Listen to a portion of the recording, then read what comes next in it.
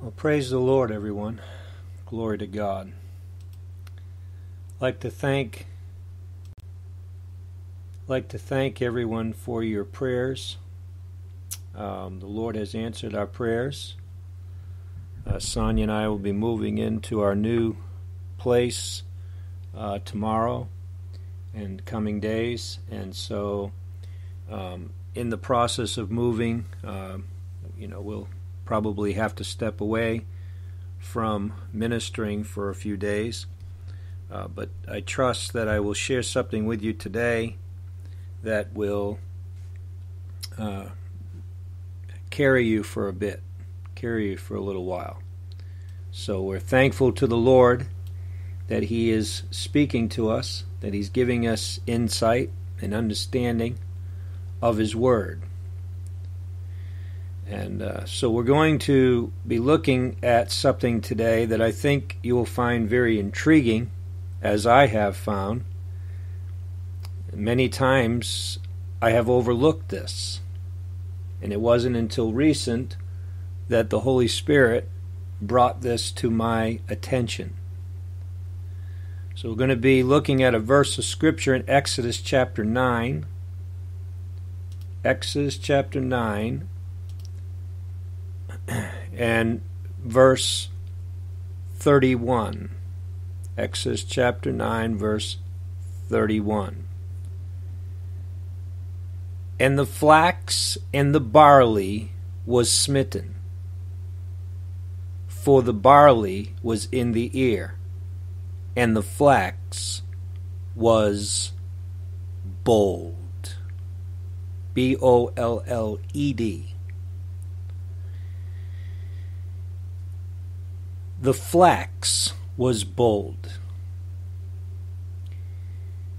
Folks, I'm not sure if you know what that means. What the significance of the flax being mentioned along with the barley. The barley, we have learned that this is a type, the barley harvest is a type of the church as a whole. And we have learned that the firstfruits comes out of the barley harvest. But we have not discussed or learned about the flax,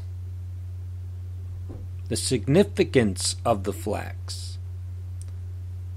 More importantly, the flax seed. Flax begins as a seed.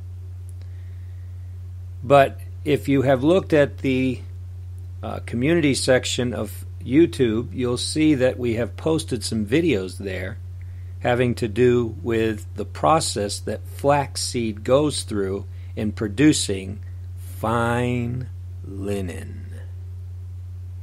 Now, for you that are in the know, for you out there that are living close to the Lord and you understand spiritual things, when I mention fine linen, that should cause your ears to perk up. In fact, it should cause your heart to leap, if you understand what the fine linen has to do with. So this is the flax that is being processed into fine linen. We're going to be spending some time on this, I will assure you. We're not just going to get it all in today. There's a process that the flax goes through to produce fine linen, and we're going to be dealing with that. But first, just today, I wanted to look at the fact that flax is mentioned with the barley. As they were coming out of Egypt, as they were leaving Egypt, the children of Israel, it says the flax and the barley was smitten. Why was the flax and the barley smitten, but the wheat wasn't?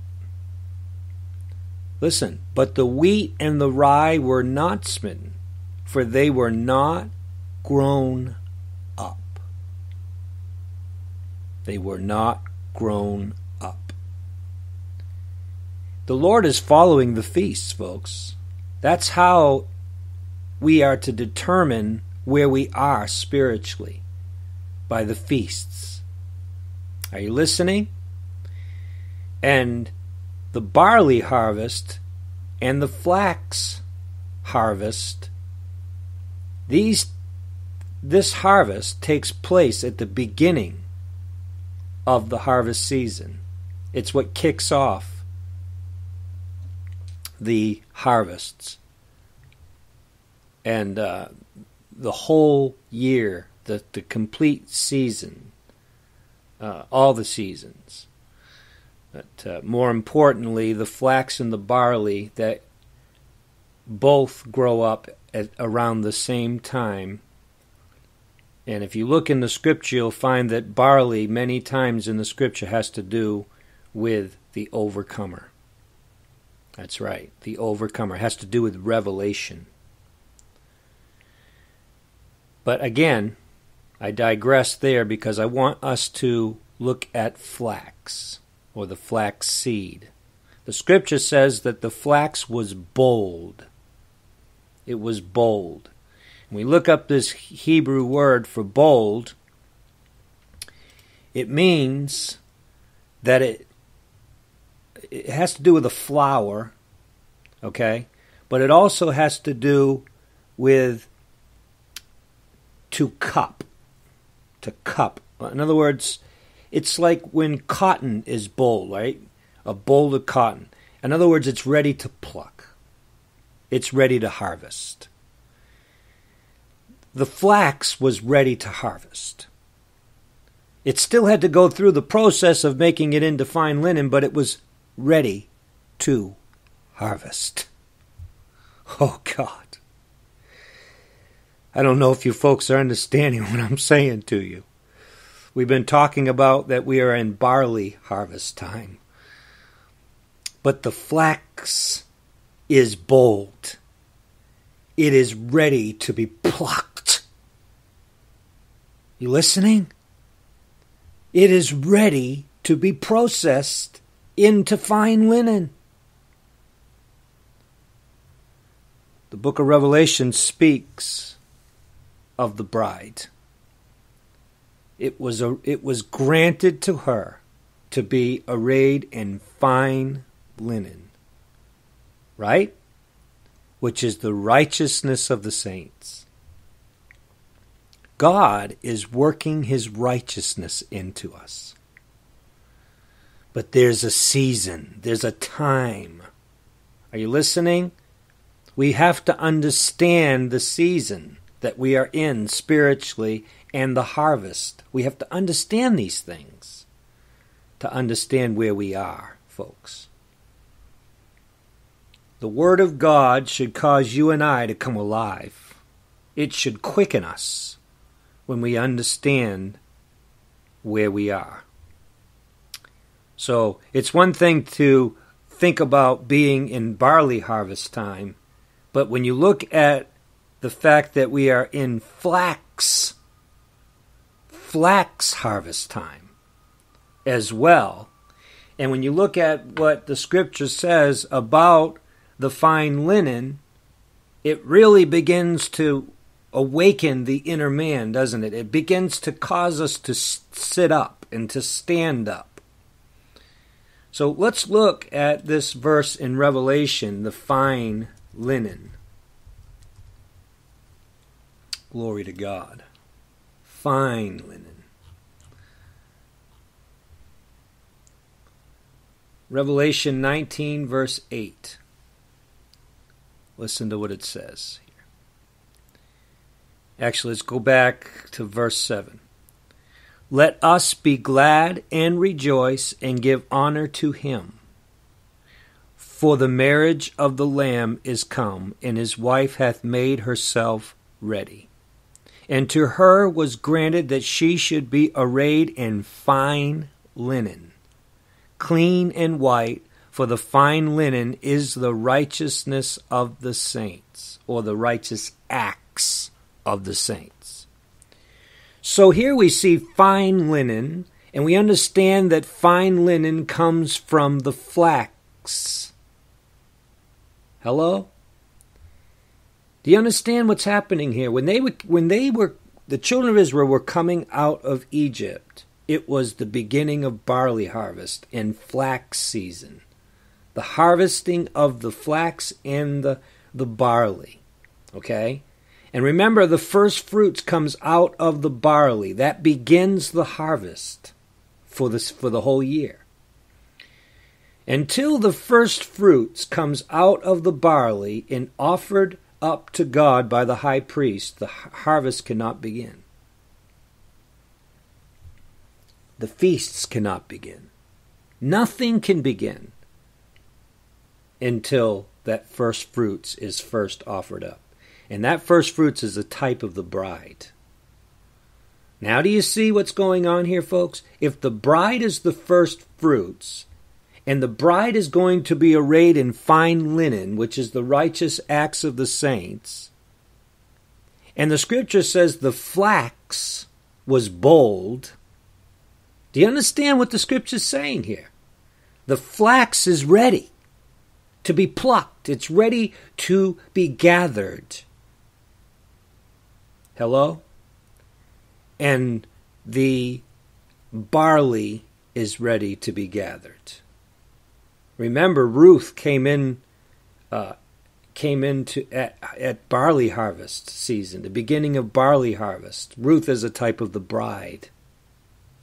If you look this up in the book of Ruth, you will see that this is a type of the bride, and Boaz is a type of Jesus. These are types. And Ruth came into Bethlehem, Judah, at the beginning of barley harvest. She was a Gentile, and she became the bride of Boaz. Are you listening, folks? Also, we see the revelation that Gideon received was a barley loaf. Not a wheat loaf, but a barley loaf that rolled in and revealed that God was bringing them the victory. It wasn't a wheat loaf. It was a barley loaf. And if there was a barley loaf, you know there was also flax that had been harvested. We're looking at the timetable. We're looking at the timing here, folks. Don't say there's 3 and 4 months under the harvest. Lift up your eyes. The fields are white. The fields are ready. Hallelujah. Are you making yourself ready?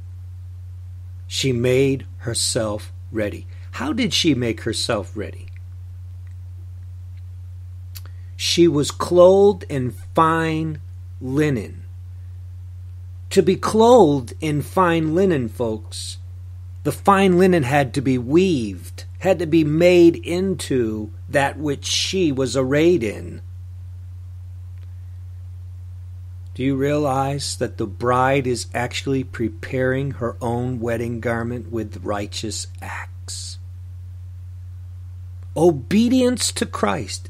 This is how you prepare your wedding garment, your wedding gown. Are you listening, folks? Now, if you look at the process that the flax goes through, it has to go through a very vigorous process. Now, if you look at the videos we provided for you in the community section, you will see the process that it goes through. You'll see it. And it's amazing to watch how they spin. How they spin that flax. Are you listening? How they spin the flax into fine linen to be made into garments. There's a process that it's going through. It's a long process. It's a vigorous process. But it's needed. And maybe you've been wondering, Lord, why am I going through this? Why am I going through this? Just look at the process, folks, that flax goes through to produce fine linen, and you'll understand what he's doing. Hallelujah. He doesn't want you to be found naked. He wants you to be clothed with fine linen. And that happens through our obedience. That happens through righteous acts. As we obey the word, we are applying it to our own lives. That's how you weave. That's how you prepare. That's how you make yourself ready, saints. Are you listening to me? Glory to God. Let us be glad, rejoice, give honor to him. For the marriage of the Lamb is come, and his wife has made herself ready. She's clothed in her wedding gown. She's clothed with righteousness. But not just clothed with righteousness.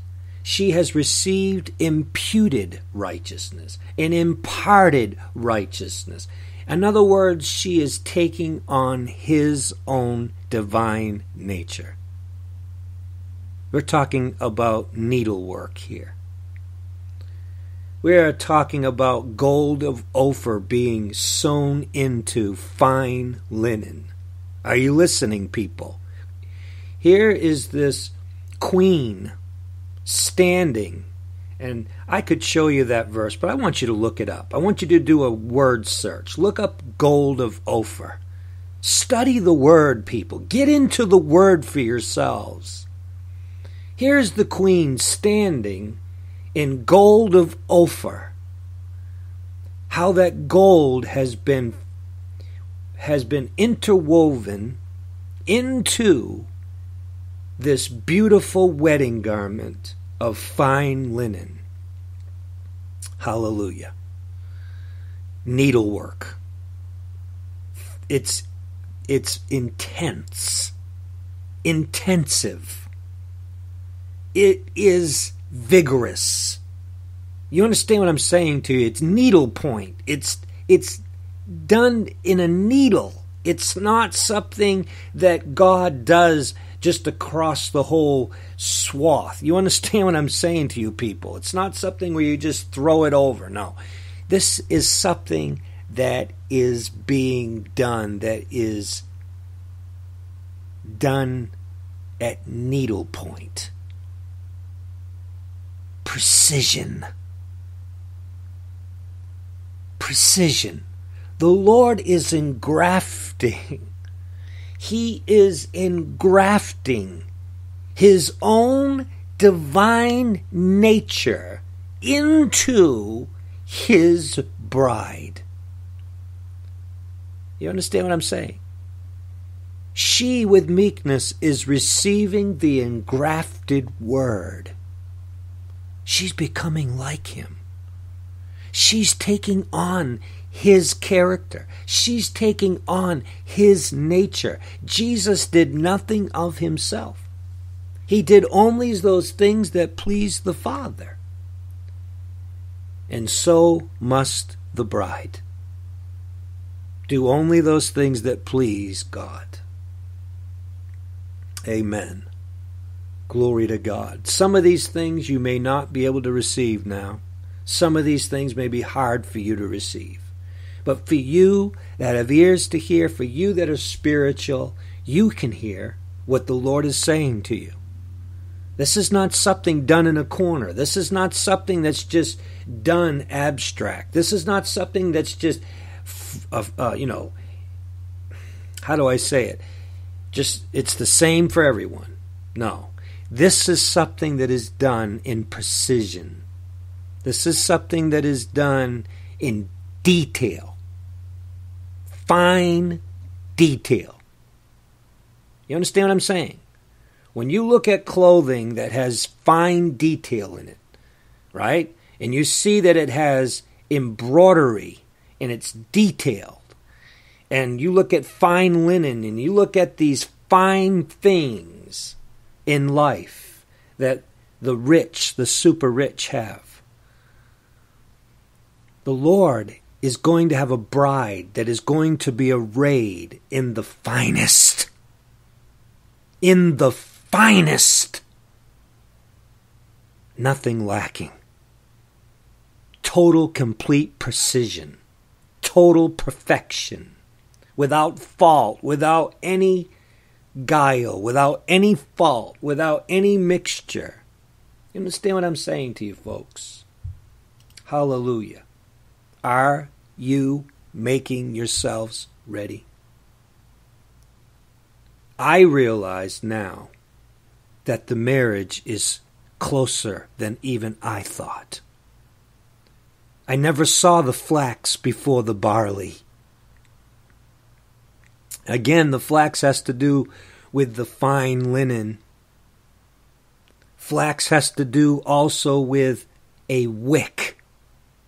Has to do with a burning lamp. Amen.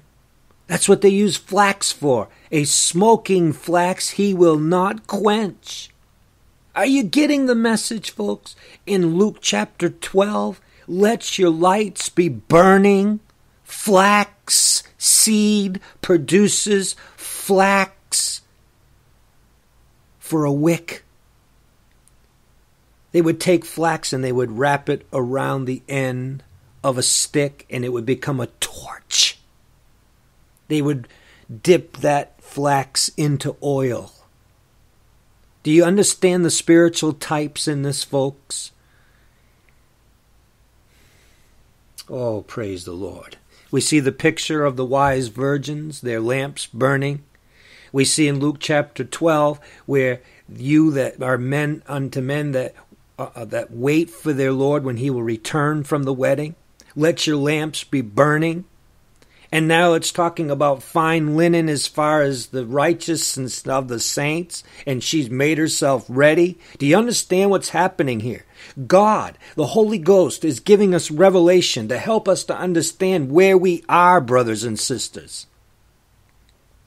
It's closer than we think. Oh yes, the marriage is closer than we think. Hallelujah.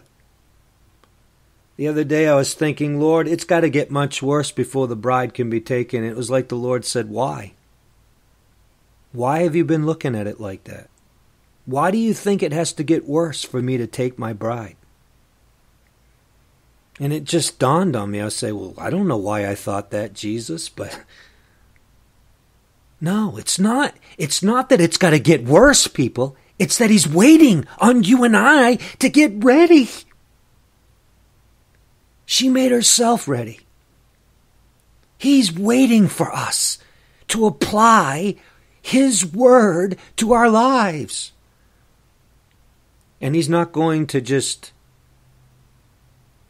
he's not just going to nonchalant or, in a lazy manner, just anything goes. No. It's going to be fine linen. It's going to be needlework. You listening to me, folks? It's going to be detailed. Every single detail is important to the Lord. Every detail of your life is important to the Lord. Are you listening to me? When my wife and I prayed for a place to stay, there were 3 things that we asked the Lord for. Are you listening? Now, I'm going to tell you right now, to some degree, we got all of those that we were praying for in this place we're going to be living in. But not to what I was looking for. I'm looking for the exceeding. You understand what I'm saying to you? I'm looking for his best. And the Lord gave us a great place to stay, but it still does not meet up to the expectations that I believe God, and I'm not talking about a place that's expensive. I'm talking about, folks, God answering prayer. I'm not talking about money here. I'm talking about God working a miracle. Just before this place that we ended up getting, and we couldn't find it anywhere on the internet. We've been looking, vigorously, my wife and I, day and night looking for a place to stay. We've been diligently looking. And we had never seen this property that we're about to move into. Never saw it. Wasn't out there. And he told us yesterday, he said, this was $200 more a month. We dropped the price. Now, usually when they do updates to a place, they go up on the price, right? He did a bunch of updates to this place, folks, and he went down on the price. Are you listening to me? But it's still not fully what I've been looking for, because I like to cook. I like to have a kitchen where I can cook and have it open. But I can see the Lord is working. I can see the Lord saying, keep on coming. Amen. You may even have that in this life. You may even have that kitchen where you want to have that open kitchen where you can cook. That means a lot to me, folks, because I not only do I enjoy cooking, I enjoy cooking for others. You listening to me? And entertaining others. And so I'm believing God to give my wife and I a place where one day we'll be able to entertain guests. But listen to what I'm saying to you. If we're not getting the answer in detail, precision, to what we're asking God for, either we're not asking God in detail, either we're being neglectful on our part, or God is saying to us, I'm taking you there, but you're not ready yet. But we're going to be thankful along the way for every blessing God brings our way. Are you listening to me? And I will tell you this, the place we're staying in now is better than the place we were staying in previously. And I will tell you this, that it is costing us a little bit more. But do you understand, folks, how the natural side by side with the spiritual? As we grow in the Lord, you know, the scripture says, I wish above all things that thou mayest prosper, even as your soul prospers. So as your soul prospers, God will prosper you in the natural. But see, the charismatics today, they're prospering in the natural, but they're not prospering spiritually. It's backwards. But the saints of God, God's people, listen, God has laid up the riches of the wicked for the just, but we're not ready for them yet. We're not ready for those riches yet. We're not ready to be the head yet. God is taking us there, brothers and sisters. The day will come, praise God, when the Lord says those that are the synagogue of Satan, they will come and bow down before us. Are you listening to me? But like I said, we're going to thank God along the way. We're going to be thankful for the many blessings along the way. Is it exactly what I was anticipating? Was it exactly what I envisioned? Is it really what I've been? No, I can't tell you that. But I'll tell you this, it's better than the last place. Amen. Better than the last place. You may think Brother Joseph's being greedy or Brother Joseph's being selfish, but maybe you understand what I'm telling you. I'm not looking for the best as far as in this world. But I don't think God looks at us and says, I want you to believe me for the least. No, I don't think God wants us to do that, people. I think God desires for his people to believe him for the best. Let me ask you a question. Is there any reason why God's people cannot have the best? Even at the best price? I don't believe in wasting money. I don't believe in being, wasteful. I don't believe in that. I don't even like to waste food. I believe in being frugal. I believe in being modest in everything. But I see what God's doing. As we grow, he grows us, our environment, everything. Are you listening to me? You saw what the riches did to Solomon before he was ready for the riches. Are you listening? Solomon wasn't ready for what God had given him. And it's proven right there in the scripture. But may you and I get ready. Amen. And not so much for ownership. Jesus didn't own anything in this earth. He didn't own the donkey. He didn't own the grave. Everything was borrowed. He didn't own a home. But that doesn't mean he didn't enjoy nice things. Amen. I don't think Jesus was clothed in rags. Folks, I'm not a prosperity preacher. But I know Satan, that serpent, that old serpent, the devil, the dragon, I know he has gotten in and he has perverted the truth. And he would like you and I to have nothing, right? While the super rich have it all. But let me tell you right now, even as James said, I wish above all things that thou mayest prosper, even as your soul prospers. Amen? It was God's plan for David to have the riches of the world. It was God's plan for Solomon to have the riches. And it's God's plan for you and I to prosper. Make no mistake about it, people. Make no mistake about it. Hallelujah. But as thy soul prospers.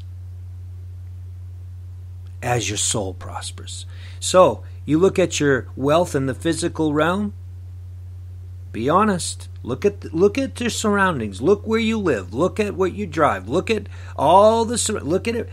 And I'm going to tell you, you're prospering as your soul prospers.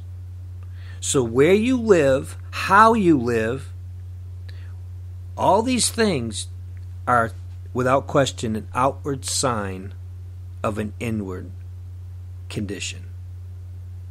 That's the truth, people. Again, I'm going to tell you, these mega churches today and these TV evangelists, they got it backwards. They're not prospering spiritually. And so riches are deceitful to them. They're being deceived. They think that gain is godliness, supposing gain is godliness. Well, brothers and sisters, let's not get the cart before the horse. God knows he can trust you with the riches of this world if he can trust you with the true riches. Amen? If God can entrust you with the true riches, he can entrust you with the physical riches. And that's where he's taking us. That's where he's taking us. Praise God, people. Glory to God. The Lord is working. And to the degree that we submit to him and let him work and make us what he would have us to be, amen. I believe that the Lord would have us to be the head and not the tail. I believe the Lord would have us to be the lenders and not the borrowers. I believe the Lord has laid up the riches of the wicked for the just. I believe this. I have struggled with these things over the years, people, saying, because I've seen the charismatics, I've seen these churches that live millionaire lives, celebrity lives, and they have no spiritual growth. They have no maturity, and for the most part, they're not even saved, not even born again. And it turns me off. But the Lord's teaching me something. Joseph, I give you the blessing, so you share it. I give you abundance so you can share it. Not hoard it to yourself, not just for you to enjoy, but give it to you so you can have abundance so that you can share it with others. Share the wealth. We talked about that yesterday, or the message previous to this message. How many know the Lord is taking us somewhere, people? Amen? He doesn't want you and I to grow up overnight. It's a process of growth. Little, here a little, there a little, right? Day by day, we're growing. We're maturing. We don't want to grow up overnight and be gone in one night. Amen? We don't want to be a fly-by-night. We desire to grow as the Lord helps us to grow. Amen. As we depend on him. And he is growing us. He's growing us spiritually, and He's growing us in the natural as well, so that we can have greater provision to be a blessing to others. Hallelujah. You know, they look into some of these ministries, these mega churches, and they find that the money that, or the percentage of the money going out versus coming in, as far as going to charity or going to help churches or help orphans, is so ridiculous, the amount that goes out comparing to what goes in. Even Joel Osteen, the money that is spent on charity is so minuscule. It is just so minute compared to the money coming in. That's not the way it's supposed to be. If the scripture says more blessed it is to give than it is to receive, if the scripture says give and it shall be given to you, then why aren't those big mega churches giving? Think about it. Why aren't they giving more than they're receiving? See, this is the way God has designed this to work, people. It's to be with no ebb, right? It's to be a flow with no ebb. In other words, we're supposed to get into this place where it just flows, where there's no ebb, there's no stop, right? Where the riches flow to us and they flow out. They flow to us, they flow out. They flow to us, they flow out. But they keep flowing in and then out. Flows in and out. That's the way the kingdom is supposed to be in our lives. That's the way the living water is supposed to be. It flows in, it flows out. And if it flows in and it never flows out, it becomes stagnant. If you have money flowing in and nothing going out, it becomes stagnant. You become, you eventually become corrupt. Become like a swamp. Are you listening? Become defiled because those riches get a hold of you. You start hoarding those riches. But the way God has designed this, brothers and sisters, is that the riches flow in and the riches flow out. And there's no ebb. And there's no ebb. Glory to God. A flowing of God's provision. A flowing. You understand what I'm saying to you folks? Years and years ago, the Lord said this to me. He said, you will be wealthy. And it was, I don't know, a few hours later, and then he said to me, but it's not going to be for you. It's not going to be for you. It's for my people. It's for my kingdom. He said, the needs are great. And he said, I will use you to meet the needs. As I direct you, I will use you to meet the needs. And right now, folks, there's a joy that is just bubbling on the inside of me. I can't wait to where God is going to begin to use this minister to be a blessing, financially even, to other ministries. I'm looking for that day when God uses me in that capacity to be that conduit in which God's blessing can flow in and flow out. To some degree, we've experienced some of that, my wife and I. We've experienced that, but not to the degree that the Scripture speaks of. No ebb. Flowing in, flowing out. Flowing in. There can't be anything in us that stops the blessing from flowing out. Are you listening to me? It's got to be so free that it can flow in and flow out with no ebb, with no stop, with no hindrance. Hallelujah. Praise God. It's got to cycle, folks. It's got to cycle, glory to God. It's got to come in and go out, come in and go out, come in and go out. And you'll never exhaust God's kingdom.